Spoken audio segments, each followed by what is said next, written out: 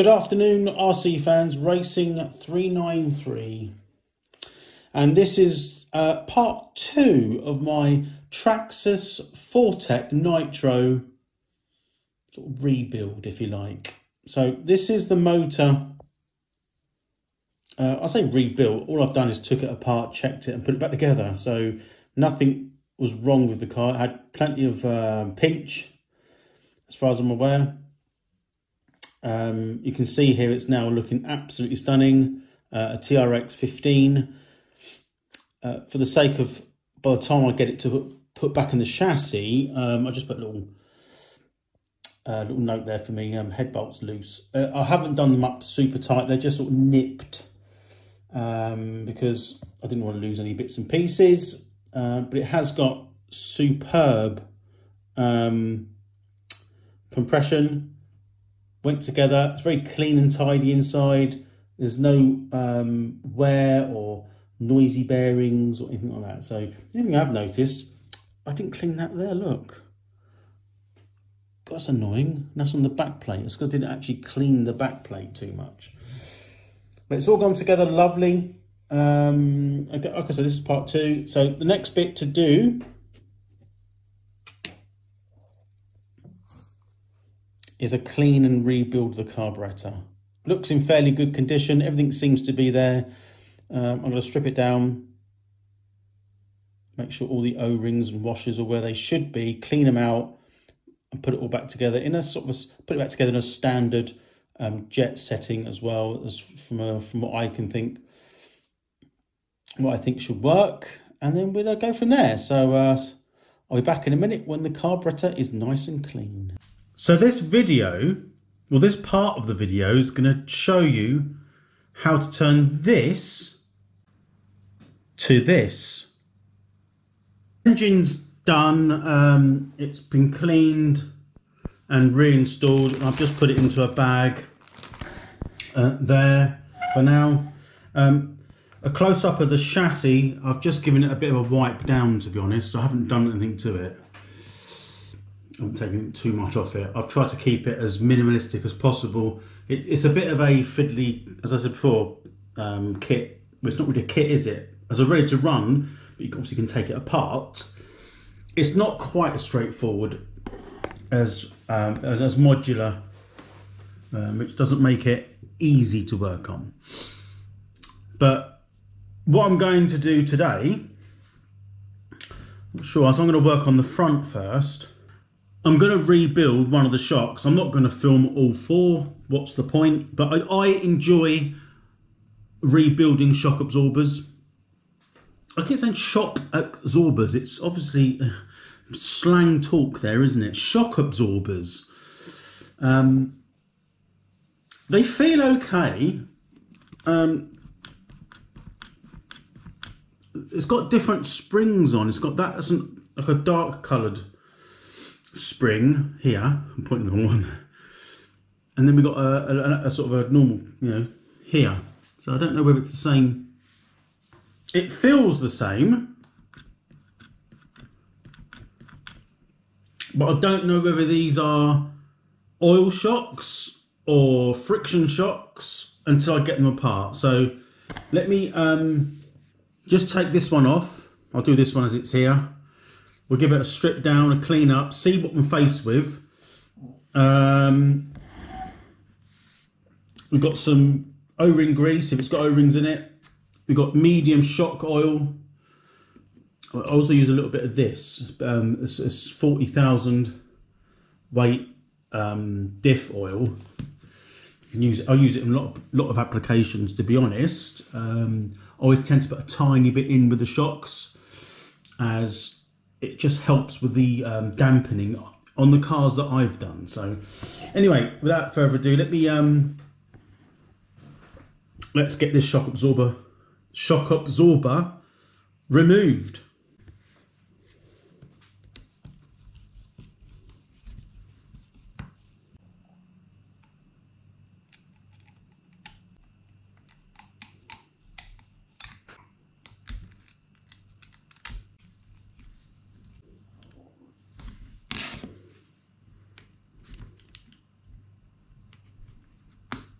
Sometimes the easiest of tasks ends up a bit of a mission. I'm not sure what kind of bolt this is. Whether it's Phillips or like a hex. I think we found our first problem.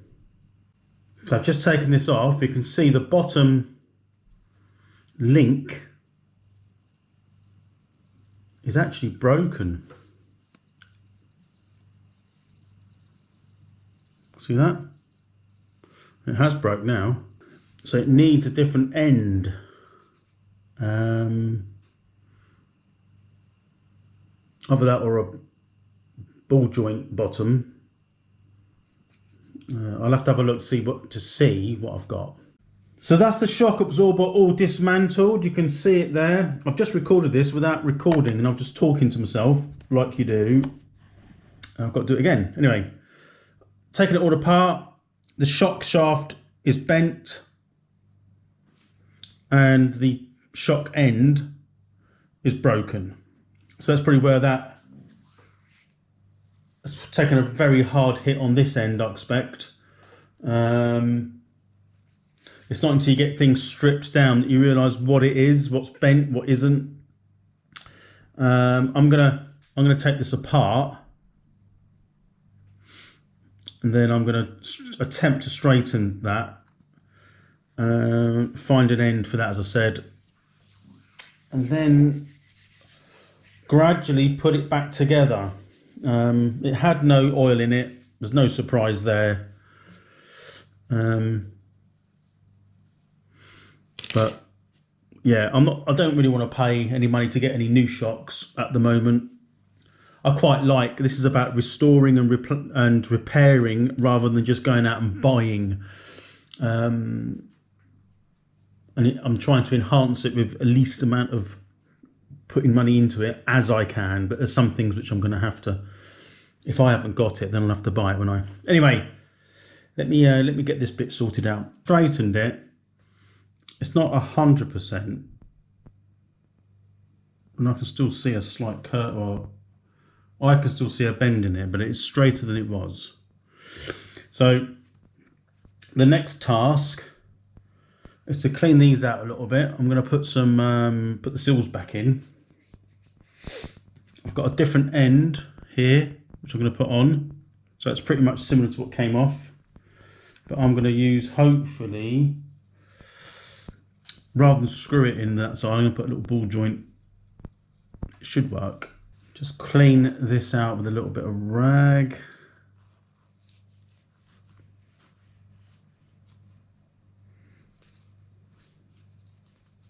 There's no oil in it anyway, to be honest.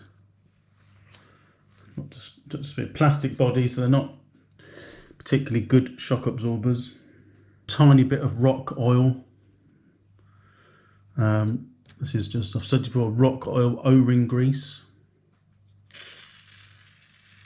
It's just grease.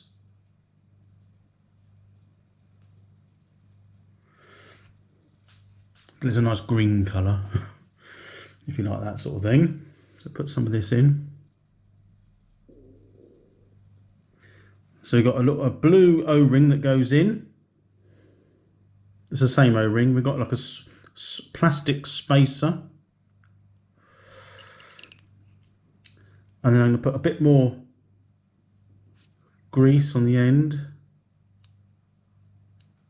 You don't put too much on there because it sort of compresses. That goes in there.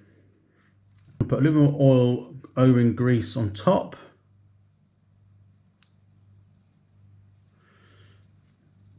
And then we've got the end that just goes on.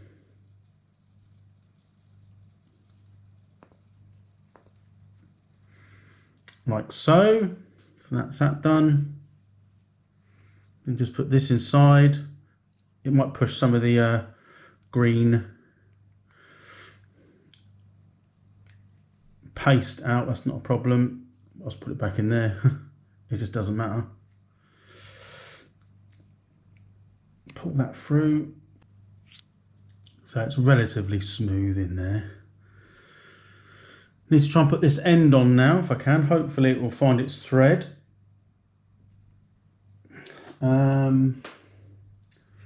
Grip that with a little bit of some pliers. Where did I put the pliers? I put them somewhere and I don't know where the hell they are. I know you're supposed to use rag around there, but these are, like I say, these are super old. So that's the end. I'm going to put some grease in there. So some little, well, some of this, a very, very small amount. And I'm using like just Tamiya standard medium oil, shock oil. So I'm going to put some of this in. Obviously these are really small shock absorbers, so you can see they don't actually take very much. You can hear the sort of the oil and the air. Seems to be working fine. That goes on top. This is where it gets a bit messy, and then we got the actual cap on the end, which we'll just screw down.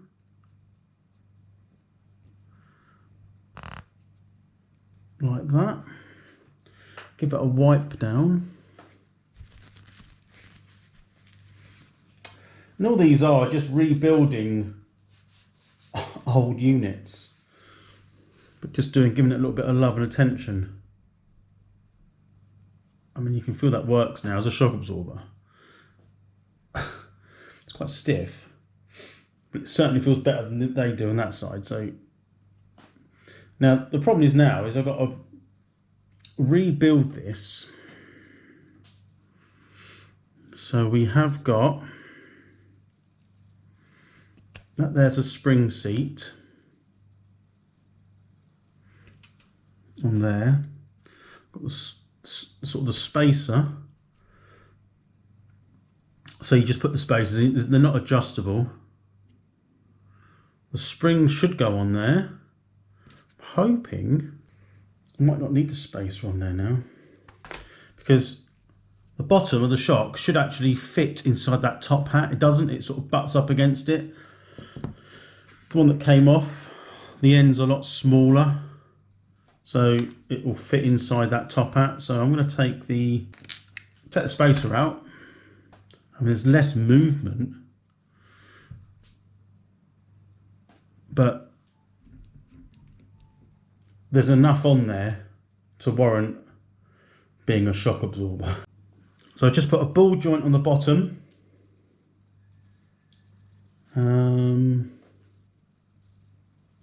Spacer should go in there.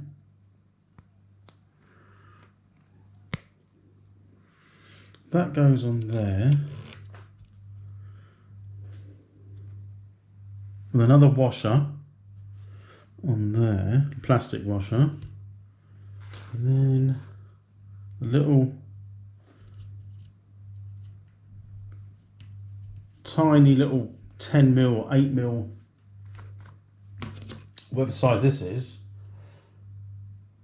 5.5. So that shouldn't be too tight, and that should pop on there. You have to bear with me a minute while I put this on.